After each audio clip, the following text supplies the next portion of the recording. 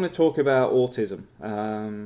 My daughter Zoe has autism, and when she was diagnosed, within a month, I'd actually deployed to Oman because we were doing fine in the Philippines. We were taking over, but everything became more critical because my concern was, what if something happened to me?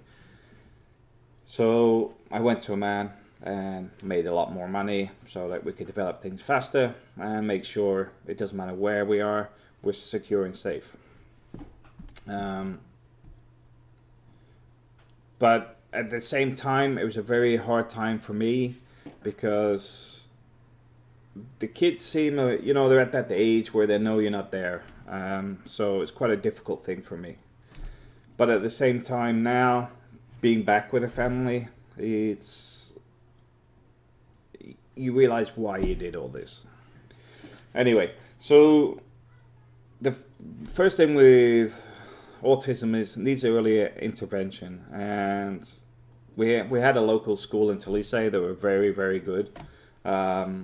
It's not cheap, it's not free, but at the same time, Zoe came on leaps and bounds because it was like they start you off on a one-to-one, and then they go on to 4 students to one teacher. And Zoe developed very quickly. And the funny thing is, even Ubi went to school there. He started school at 2 years old because he was already picking up what the kids had there. So they asked if he wanted to stay, and he started school at 2. But anyway, Zoe's autism is purely visual and communication speech. She doesn't talk to you too much, or she didn't used to. Her writing, she was reading and writing at a very, very high level at a very young age. I mean, she's still very young now, but she reads and understands things very well. She draws like crazy. I mean, there must be about 200 drawings at the moment because every day she comes in and does sketches.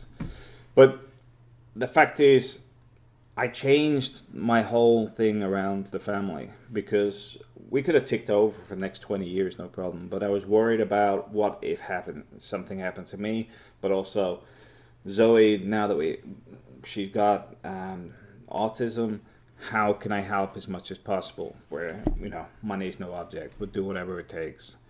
And she's coming on leaps and bounds. But the reason I wanted to highlight this is because people don't really talk about autism. It's seen as a bad thing. It's seen as something that isn't right.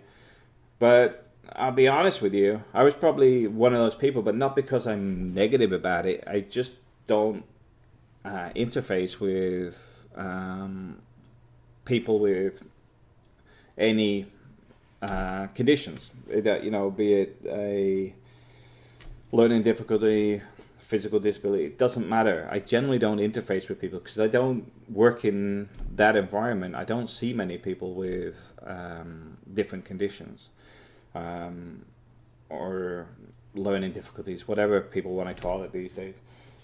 So for me, it was quite difficult initially because it's not something I'm used to. I don't have any of these issues normally in my life. So that's why I'm quite happy to talk about it today, because I know as being a father, that somebody else might be in the same situation and they might want somebody to talk to that's been exactly the same, where it's like, well, hang on a minute, because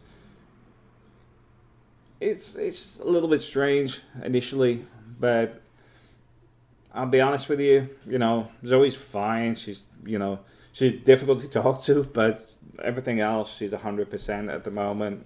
And I expect the talking is going to continue to improve over time, because before she didn't talk. Now she'll come in and tell you she wants water. She'll come in and tell you she wants to eat food and tell you exactly what she wants. But that general communication talk is still not 100%. But at least every day is a step, and I just want to make people aware that there is other people out there going through the same difficulties on a daily basis. But there's nothing wrong with it. You know, this is part of life. You know, being a good parent is being able to support your kids.